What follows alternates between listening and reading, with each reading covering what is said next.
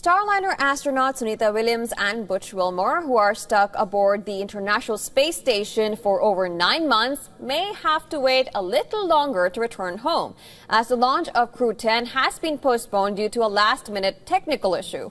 The Falcon 9 rocket propelling the NASA SpaceX Crew-10 was set to blast off from Florida's Kennedy Space Center on Wednesday evening. But with around 45 minutes left on the countdown clock and the 4-member team strapped in, the launch was scrubbed because of a technical issue. NASA launch commentator Darrell Niles said that there was an issue with the hydraulic system on the ground side, adding that everything was fine with the rocket and the spacecraft. NASA or SpaceX did not immediately announce a new launch date, but noted that the next try could be as early as Thursday night.